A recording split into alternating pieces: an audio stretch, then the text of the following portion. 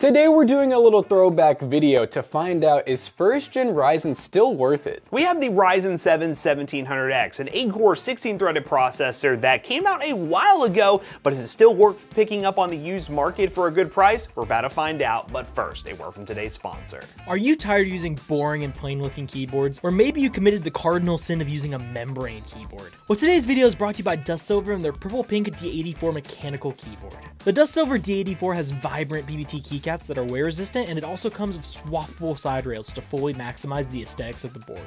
When paired with the 16.8 million color RGB, you're left with a keyboard that stands out while creating a comfortable ambiance. Now for the more mechanical details, this keyboard is a 75% mechanical keyboard with 3-mode connectivity: Bluetooth, 2.4G wireless, and Type-C wired. This keyboard has 6 different options for switches, but it's also hot swappable in case you want to swap them out and put something else in yourself. It even comes with sound dampening foam inside the case to help improve the acoustics, and it features a lightning fast 1000 Hz polling rate. If you're interested in learning more or in buying the Dust Silver Purple Pink D84 today, check out the links in the description down below. Big thanks to Dust Silver for sponsoring today's video. Now, let's get back to it. He's trying to open it. He's trying. When AMD first came out with first gen Ryzen, we actually got the OG reviewer box. I actually have it right there. I literally cut the front of it out and we've had it on display ever since. But this is an 8-core 16-thread 1700X. This was actually Matt's first Ryzen CPU. I had the 1800X, but it's an awesome 8-core 16-thread. We rocked these for years. I mean, we had these for a really long time. Even with multiple GPU upgrades, they did really good. So I'm excited to see if it actually is still decent in games. And we managed to snag this on eBay for about $70, which seems to be a pretty average price. Now these CPUs were a little too beefy for stock coolers, so we have a slight upgrade here. This is an ID Cooling Frozn A410 in black. This is a super sleek looking 120 mil cooler that we really love to use. We have an Asus Prime B450MA2. So this is basically a refresh, that's what the 2 means, of a B450 that is a new board. You can buy these on Amazon, they're usually about $79. You have Ryzen 3000 ready, you have Ryzen 5000 ready, and on the back, you know, it says it supports first, second, third gen, as well as some Vega graphics. Now for RAM, we have 16 gigs of 3200 megahertz DDR4. This is a 2x4 kit, very basic stuff. And you know, honestly, it's funny to think back when DDR4 came out. Now we're in the new DDR5 revolution where it's pretty expensive, but this stuff was once DDR5 price, and you were lucky to get anything past like 2400 megahertz when first gen Ryzen came out. And for storage, we have the 512 gig Klevv Kraus C710. This is a 512 gig NVMe SSD. These Ryzen CPUs are compatible with it. I wouldn't recommend getting a Gen 4 because you're not going to utilize the speed, but an NVMe is really good for this. Now for the graphics card. This is one of our favorite deals on the used market right now. This is an EVGA GTX 1660 Super. You can find these things for about 100 to 120 bucks. Let me see what we paid for ours. We paid about $120. There you go. On the top end for a EVGA model, which RIP EVGA, but this is one of the better built cards that you can get in the 1660 Super range, and I think it'll pair very nicely with the 1800X. Has an NVIC encoder for live streaming, 6 gigs of VRAM for your esports titles on higher details, and yeah, I'm excited to see how it performs.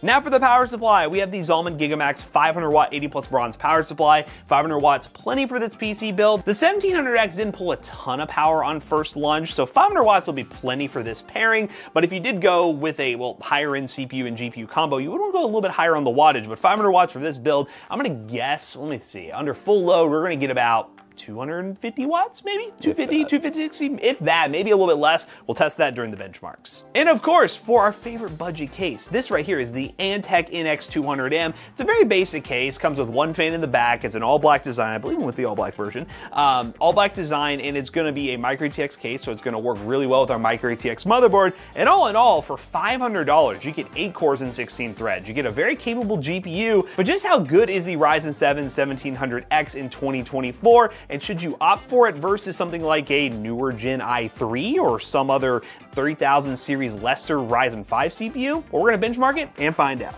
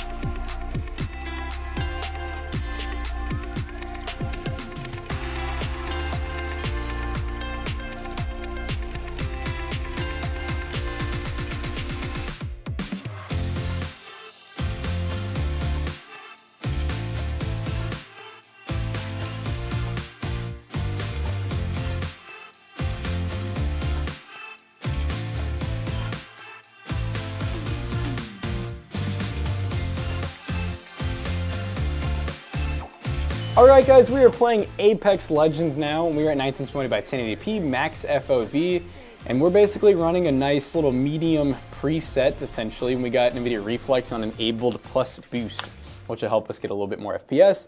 And I didn't unlock the frame cap. This game, if you didn't know, automatically caps you at 144 FPS, but you can unlock up to 300 with the special command. I didn't really feel it necessary, honestly. Oh god, this guy was Masters. Here we go, off to a good start. All right, this is already looking great. I mean, at medium with some high, just a couple of low settings in AP, we're pretty much getting very close to our cap with really good latencies. Like this is very respectable. And oh no, I just realized I'm playing Loba. This is the worst character you can play in these modes, I swear.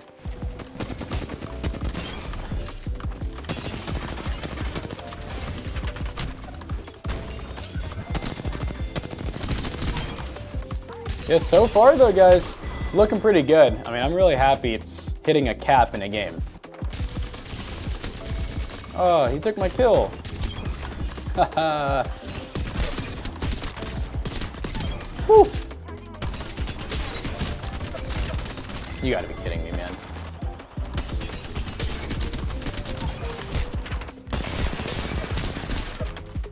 Oh, I don't have my punch bound, man. I don't have my punch bound, dude.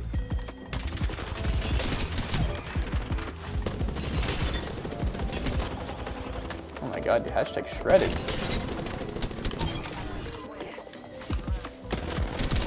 Hashtag shredded.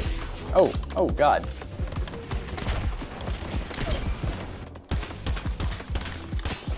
Oh my god, I'm going crazy here. Holy crap.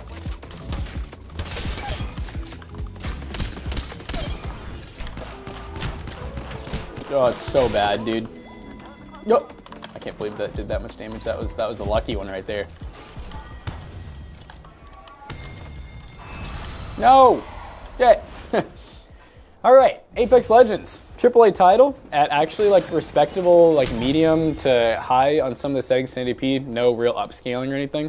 144 FPS quite a bit of the time, so looking really good on that. Now for an even more demanding AAA title, Halo Infinite. All right, guys, we are playing some Fortnite, and I'm gonna do a little late drop here. We are doing some ranked solos, very risky move. We got 1080p DX11, and we are currently, oh, here we go. And we are currently on a medium quality preset with TSR medium, just recommended settings essentially. I wanted to try out something a little different than like performance mode like we usually do. And this is my first run. So keep in mind, we might see some lag spikes the first maybe 5 minutes of gameplay. Especially with like when you have a build that's not super high end, the game has to load a lot of textures in, but typically once you've been playing for about, I'd say 3 to 5 minutes, weirdly enough, it stops lagging. So just bear with me if you see any lag spikes or anything. But, you know, hey, we very well may have to re-queue anyways, so we'll see how this goes. We're playing ranked, guys, so this could get real sweaty real quick. Oh, shoot. Bot activities. Wow, I am not ready for this push clearly. That guy's gun had a lot of ammo, I felt like. All right, guys, take two. We did tweak the settings a little bit. So we're still full screen 1080p, max FPS 165, and we are on a custom quality TSR, which does some 3D resolution downscaling, epic view distance, and then basically low, everything else I could do, because, you know, gamer mode. So hopefully this time we'll see if the FPS is a little better, but you could go performance mode, of course, rather than being on DX11 or DX12. Try performance mode, you know, if you want to see if you could probably get some pretty constant high FPS. Just honestly with the 1660 Super alone, I would say the 1700X is definitely still a good little candidate for performance mode in an esports title. Wow, that person's a gamer, dude. Jesus Christ. All right, guys, one more time. Performance settings. We got 1080p, low, and then epic render distance. Let's see how she does this time for our final little test. I think this time we should go to, we'll go Reckless Railways again. We'll see what happens. Hopefully it's not as bad as last time. But now we're getting a little bit closer to our FPS cap at times. Our latencies are looking a little better. The drop is always the roughest part because you're rendering and everything. But this is already looking a lot smoother. Hopefully a little less stutters than we were getting I'm a little short here, maybe. Yeah, I'm trusting it. Oh yeah. I think we're just gonna make it to that first house, hopefully. I thought this would work better than it did. Why does he have full armor? Why am I stuck? This esports title's not really utilizing our hardware to its fullest potential. I'm hella... Yeah, I had no HP. As soon as I saw that person, I'm just like, I'm dead. I was about to say I'm hella low on health. But that was Fortnite, guys. So performance mode or even like medium settings, 1080p, this thing actually did pretty well. A couple stutters here and there while stuff was rendering in, but I'm pretty happy with it. Let's go ahead and test out another game. Alright guys, we just got done benchmarking the first gen Ryzen gaming PC. So we're about $500 in and we were able to play AAA titles at medium settings, and of course esports titles you can play at pretty high settings and still get a pretty respectable like 100 plus FPS most of the time. In terms of our 3D Time Spy score, we got 6,027, which gave an 8 cent per point score, which honestly, pretty good for an experimental video. We normally would not tell people to go to your way to buy first gen Ryzen because let's face it, we're up to 8,000 series now, but you still do get DDR4 support. The motherboards that support the first gen Ryzen CPUs are still fairly upgradable in terms of future-proofing CPUs, so if you happen to just have one lying around or maybe you find a really good deal on one, we do still recommend them for 2024. Let us know in the comment section down below if you're still rocking first or second gen Ryzen at home. We hope you guys enjoyed today's video, and if you did, make sure you check out our other 2 YouTube channels and also our twitch.tv/toastybros. Do not forget to like, comment, and subscribe. See you all in the next one. This PC right here will be for sale at PCBros.tech, and as you can see guys, it's been fully benchmarked. We temp checked it. It's got a fresh Windows install. It is good to go with a new and improved 1-year warranty. So make sure you check out PCBros.tech today and use code ToastyBros2 on checkout to save 2%. See y'all later.